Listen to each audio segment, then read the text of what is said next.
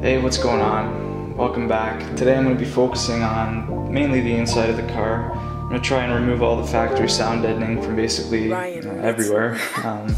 It's definitely not going to be the most exciting, and it might be a little repetitive, but I think it'll be pretty cool to see all the different stages of how everything comes off, and I'll obviously speed it up so you get a much more abbreviated version in like a 10-minute video versus, you know, probably hours of doing this. The other thing I wanted to show you guys was the engine bay again. One of the things I want to do, now that I had the engine bay, or most of the engine bay cleared out, I went ahead and test fit the inner fender aprons that I bought a couple weeks back, and it cleans up the look of the front of the engine bay by a lot. This is what the stock thing looks like. These are the prefab panels. I don't know if you remember, but this side was the side that was a lot worse. The factory sheet metal was pretty cut up. There's a huge hole in it. It just wasn't a clean job, so that's why I got these. And with these comes a lot more work too. You're gonna have to tuck a couple of lines, but I think in the end it'll be well worth the effort. We'll see how it goes. But for now, I'm gonna start with the sound deadening.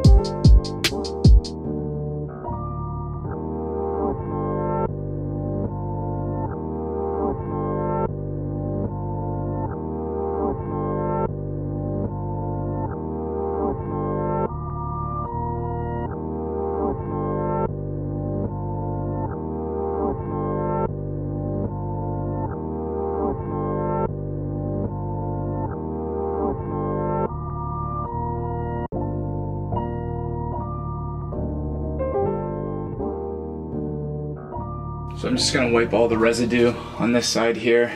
I picked this product up, Goo Gone Pro Power. It's the third product I've tried. First I had that goof off stuff, which worked good, but I found it dried up pretty quickly. I like this stuff just because it kind of leaves like an oily texture, so it doesn't really dry up. It just allows it to soak in nicely, and then after a while you can kind of just scrape it off.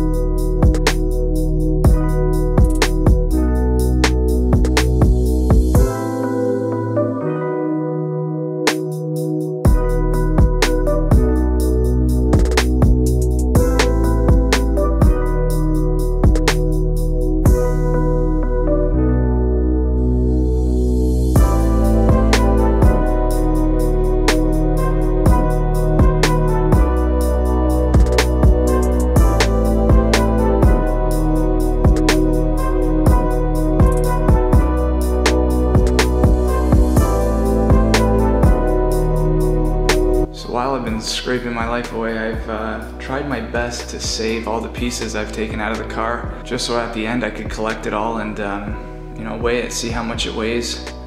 So here inside you can see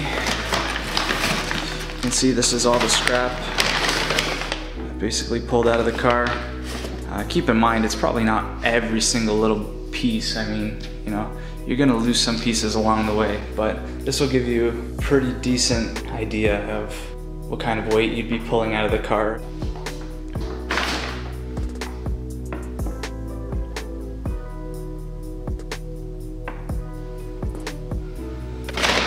So there you go, 13.9.